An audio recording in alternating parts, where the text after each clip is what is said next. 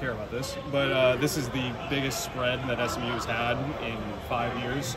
I'll preface that, or I'll end that by saying, what are you trying to get out of this weekend? What did you challenge your players for this game? Well, I mean, first and foremost, we got to get a win. That's the number one objective every week. We've talked to them about a lot of times week 1 to week 2, you got to make a lot of improvements. There's a lot of things on both sides of the ball, and obviously on special teams with the turnover we can clean up. And so. But we've had an us mentality back even before we played anybody, that we've got to worry about us and be our best each week. And then, if that's the case, then the outcome will be what it'll be. And so we've really challenged them this week that we've got to be better in week 2 than we were in week 1. And, that's the reality of it. As coaches, with all that considered, do you kind of look at this as a barometer to see how your players handle this? Because, obviously your team played really well in week 1.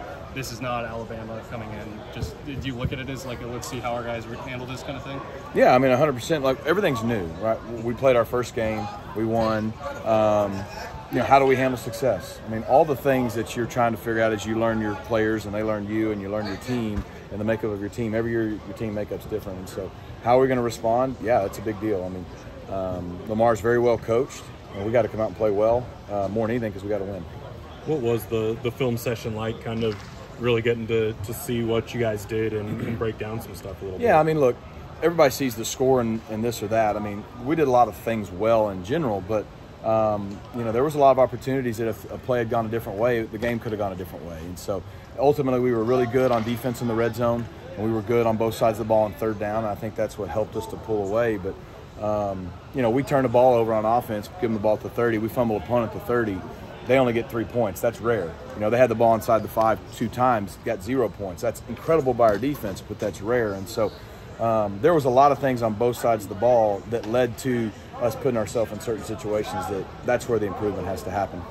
What's your assessment of the O-line so far, getting to see a lot of different guys kind of play in that group? Yeah, I think we're still a work in progress, as we are as a team. I think overall we did okay the other night. We weren't as good as we'd like to be running the football early in terms of our IDs. I thought we ran the football effectively, but just, first couple drives, first game, I thought we settled in there well. Tanner took a couple of hits he probably needed to take, but in general, I like their attitude. They're trying to play physical. I think they're on the same page. Garen does a good job, and we feel like we have somewhere between 6 to 8 guys that we can put in the game and function well. Jake Bailey obviously was hurt shoulder in camp and then kind of left the last game. What's the update on him, and do you maybe have a little bit of caution to put him back in there so quick? Yeah, I would say he's going to be week to week at this point. And we'll see. I know he wants to continue to try to play through it. Obviously the way it went in game 1 shows you that may be tough, but we'll take it week to week until we maybe decide one way or the other. And but no, it's not ideal. How about Kavaris and Jahari, the other guys that also had to leave that game? Yeah, Jahari's fine. He was just cramping. KD still don't know for sure his availability this weekend.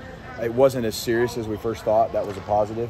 So we just probably will make a decision sometime tomorrow for this weekend. With Tanner, obviously you weren't here last year, but from the film you saw last year, what you saw in obviously the off season, what do you kind of think of his performance Saturday?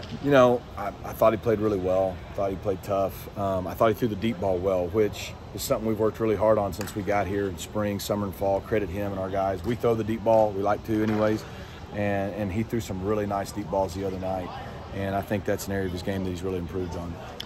With the high school season starting and, you guys opening up the home slate too, recruiting starts to pick back up. What's your approach with, in season, getting out on the trail and things like that with the assistants? And then, just how excited are you to have recruits back on campus? Yeah, we'll have coaches out starting tomorrow, Thursday and Friday this week. I think there's some Thursday night games and Friday. Pretty much local for the most part. Of course, that's pretty much what we do.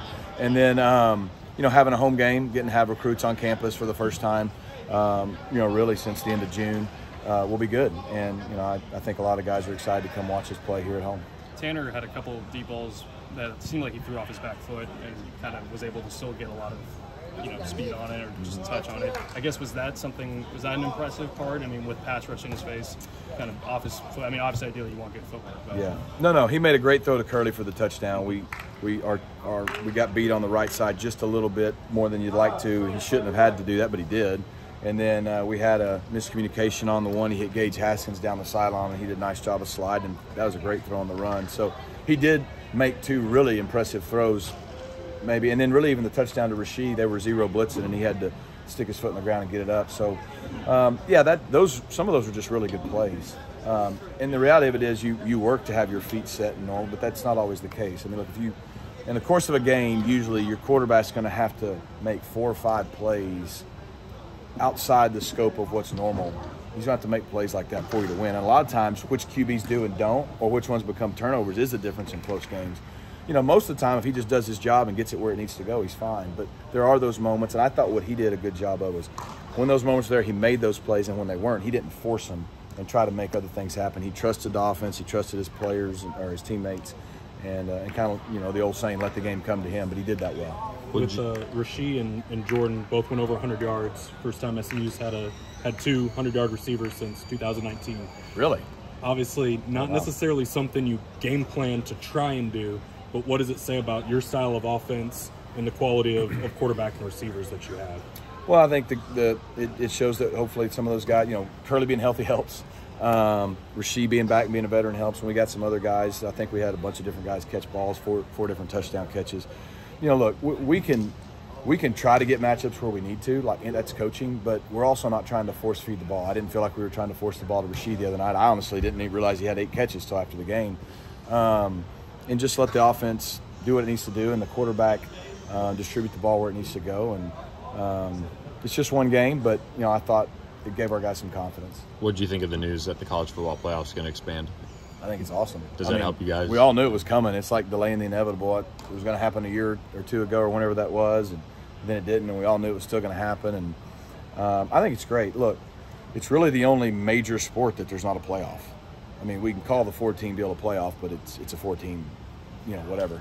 I think it's great. I think, you know, obviously there's things you got to handle with the scheduling and the amount of games and over the December break and school. But all those things, if we want to, can be handled. But you go from the NFL has the playoffs, Division 1AA has the playoffs, all the other major sports have playoffs. I think it's going to be awesome for college football. I think it gives more teams an opportunity, and I think a lot more games matter. And I think it's great. Here's a fun question. You've been on a lot of, you know, different programs and gone to different venues. What would be the toughest playoff venue to have to go up to or go play at in your mind? Ford Stadium. What? How's that? No, I mean, look, my time in the SEC played in some pretty loud places. And probably because I spent the most time there, Auburn's pretty dadgum loud. But really, any of the top 6 or 8 in that league, if they want to be, it's nuts. And got to play at Clemson. It's a great atmosphere. Virginia Tech. So, you know, at the end of the day, that stuff's, if you're a competitor, you actually kind of like playing on the road more, to be honest with you. So, but hey, if we get in the playoff, we'll go play them wherever they want to play. Thanks, Coach.